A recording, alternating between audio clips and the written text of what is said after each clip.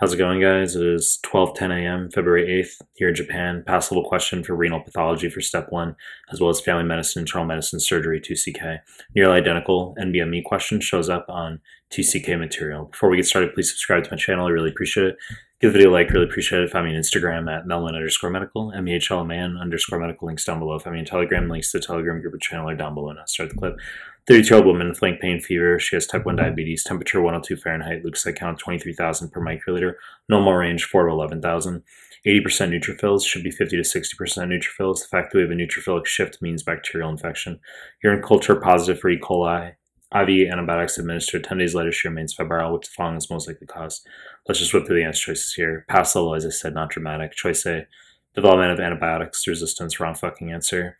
The way we normally treat pyelo, ciprofloxacin classically, DNA gyrase inhibitor, topoisomerase 2,4 prokaryotic, can cause tendinopathy, toxicity. You can also treat pyelo with ceftriaxone. I've seen that in nbme exam, as well as ampingent. Those are the 3 ways I've seen on nbme material for treating pyelo. Okay, ciprofloxacin, fluoroquinolone, ceftriaxone, as well as ampingent.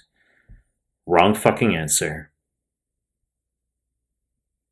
Choice B. Actually, you know what? I'll provide one more piece of tangential value for those of you studying for step 1, which is you need to know that antibiotics resistance genes are carried on the plasmid. Okay, so there's one highly pedantic question for the nbme exam where they just say antibiotics resistance genes are lost in a bacterium, and the answer is loss of plasmid. Okay, not dramatic, but I'm just mentioning it. As I already said, wrong fucking answer. Choice B, drug reaction, wrong answer. The way that this is going to show up on USMLE, okay, obviously you can take a drug and you can get a maculopapular rash, okay, you can get erythema multiforme, it can be more severe where you get mucosal involvement, SJSTN, Stevens-Johnson syndrome, toxic epidermal necrolysis. But drug reaction also, they like giving you on 2CK for surgery, massive fucking paragraph, like 12 to 15 lines, all these lab values, and they're going to say eosinophils 15%. Okay, I've seen 9% in one question, I've seen 15% in another, and that's the way they ask drug reaction, okay? So students will often memorize post-surgical time frames as if they're so vital. They're not. And that's the fault of different resources that will tell you at X number of days, this is when we classically see certain post-op sequelae. It's fucking wrong, okay? USMLE often doesn't care about time frames. If they want drug reaction post-surgically, they'll give you high eosinophils, days, okay, but no specific number of days afterward. Point is, wrong fucking answer. Choice C, membranous glomerulonephritis, wrong answer. This is nephrotic syndrome. A lot we can talk about. If drug-induced, could be gold salts. Okay, gold salts, antiquated medication for rheumatoid arthritis. It's on one of the nbme exams. Dapsone. Those are the 2 that cause membranous. All right, sulfonamides can cause membranous. Don't confuse with gentamicin, tobramycin, amikacin, aminoglycosides. That can cause acute tubular necrosis. Or drugs that can cause tubulointerstitial nephropathy, interstitial nephritis, which would be NSAIDs, beta-lactams, cephalosporins.